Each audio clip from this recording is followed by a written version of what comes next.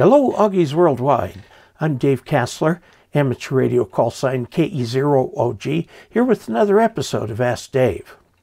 I ran into a problem last week, and that is that my old Yihua soldering station gave up the ghost. And rather than try and dig the thing apart and figure out what might be going on, I just took the easy way out and ordered the modern version of it right here, which is the Yihua 853D. And so let's do some unboxing and find out what's inside. Okay, my solder station went belly up, so I ordered another one. This is the same manufacturer, or at least the same brand name.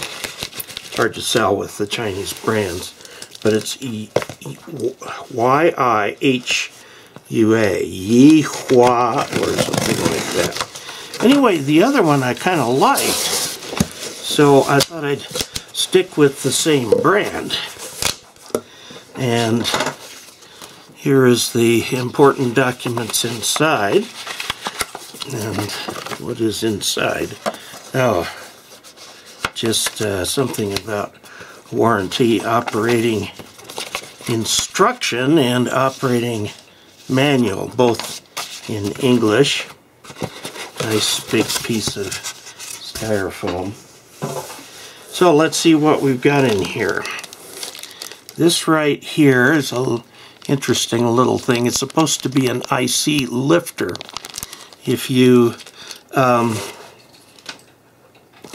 pick up, if you use hot air on a circuit board with surface mount components, you can melt the solder on all the pins at the same time and pick it up off the board.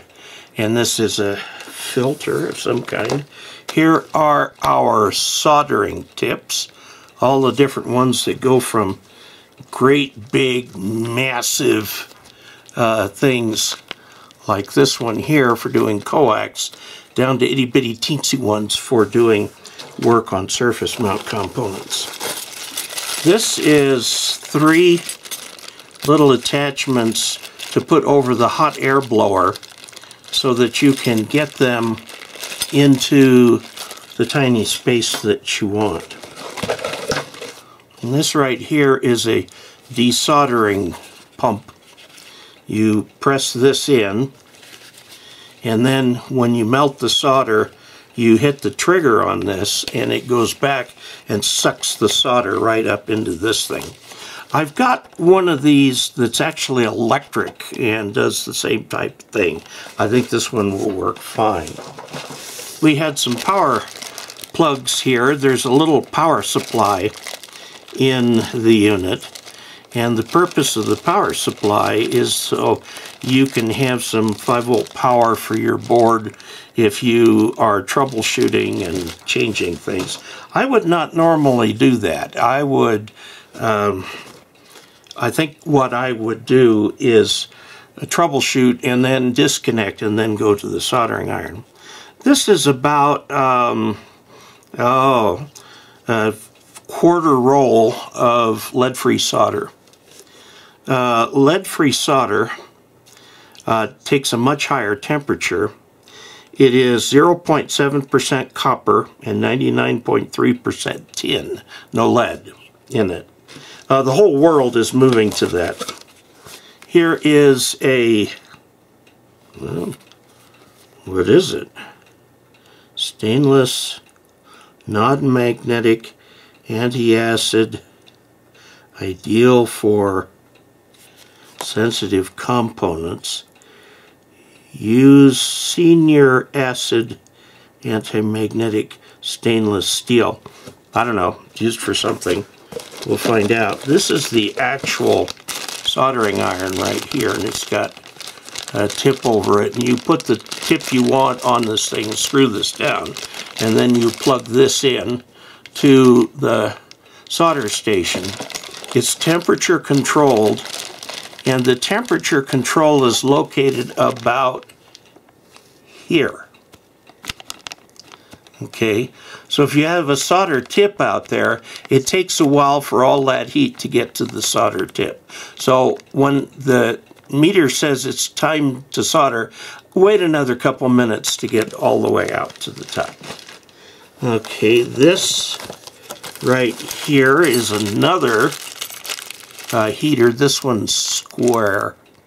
This blows your hot air through that. Now, I warn you that the hot air on this thing is extraordinarily hot. It'd be 800 degrees. It will burn things, so you do need to be careful. The reason it's so hot is so that it can melt lead-free solder. This is a computer-style power cord for the device. This right here is your little soldering iron holder. You put that in there, and over here it can just hang in the air.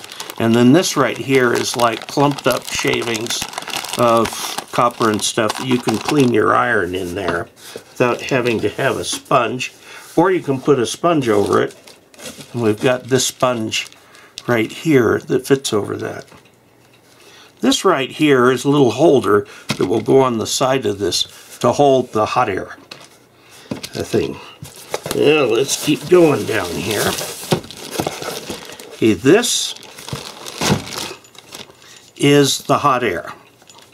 Now it's controlled through an interface to the machine. You've got a little blower motor in here, and then you have in here a quartz heater. And this quartz heater, there's a temperature control in here too, and hot air comes out of here. Now that hot air is hot enough to very quickly shrink down heat shrink tubing, but more, you put a tip on it, then you take it over a board that you're reworking, and you hold it here for a moment, and it melts all the solder, and then you use your tweezers to pull up the component you want. You can also do the opposite. You can take solder in like a, they sell it in a little sort of a syringe kind of thing. You put just a tiny dab of this stuff. It contains both solder and flux. You put them on the pads that you want, drop your component right on it, and then put the heat down right on it. It will melt that solder and melt that thing into place, all the pins at once. Okay, let's see what we've got here. Is there anything more? Okay.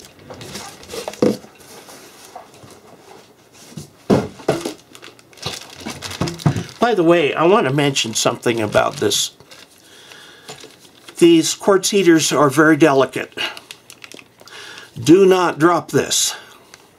If you break that quartz in there, you'll have to get another one of these. Okay, and they do break. Be very careful with them. Like I said, they can get extremely hot. So this is the actual soldering station itself. So we'll just pull that off. And over on this side is where that holder goes for the quartz heater. And here you've got a few things. Now there are some, I suspect, I don't see any actually. The old one had some screws I had to remove that kind of held the pump in place. I guess the pump has been moved to the wand. So here you are, it's the front face of this thing. Let's come down here and look at this. There is a master on-off on the back. Okay, when you're done, turn that off. When you turn that on, you can either go to Rework, which is the heat, okay, or solder. I wouldn't do both. And you can push the temperature up and down with these. Now, my last soldering station did this with knobs. but you can go up and down in temperature here. Once you do that, let's see, this is auto manual. Okay, SMD rework goes in here, soldering station goes in here. I do not use the heat very often, but I do use it for things like heat shrink tubing and so on, and occasional rework on an SMD board. Now this right here is a voltage. This is a voltmeter here, okay? And 0 to 15 volts, 1 milliamp to 3. And you turn on DC power there. And this light will come on when it's powered. You got to be careful with this, okay? You've got a plus and a plus. This right here is your DC, okay? And you can test the voltage here. And so this is your output. I'll have to read the instructions on that. I don't know why there are 2 reds and 1 black. And we've got these 2 push buttons on the front. The voltage has got a knob. It's a simple resistor type knob. So you dial in the voltage, but you're going to have trouble getting that exact. Now there's also a 5 volt USB connector right here. So I seem to remember reading it's only about 1.5 amps. So I don't know if you could recharge much with this, but if you need the 5 volts for something, it's there, okay? So this is my new soldering station. Now, the old one I've had for a long time, and it has gone bad, so it went out in the trash. Scratch. Scan or code check authenticity. Okay, well, I'll worry about that later. It's authentic Chinese, okay, and looks like a pretty nice solder station. The addition, this half is the addition that this one brings that the old one didn't have. And I really like that I can disconnect the SMD Rework, which is the heat gun, because I very seldom use that. I mostly do the solder. So, now, how much did this thing cost? Not that much. Let's look at it on my latest order on Amazon. Wow, now I do want to make one point very clear, and that is that this station was not given to me. I paid for it with channel funds. If you would like to help add a little to channel funds, you can go to dcaster.com/support and find a way it works for you. And until we next meet, 73.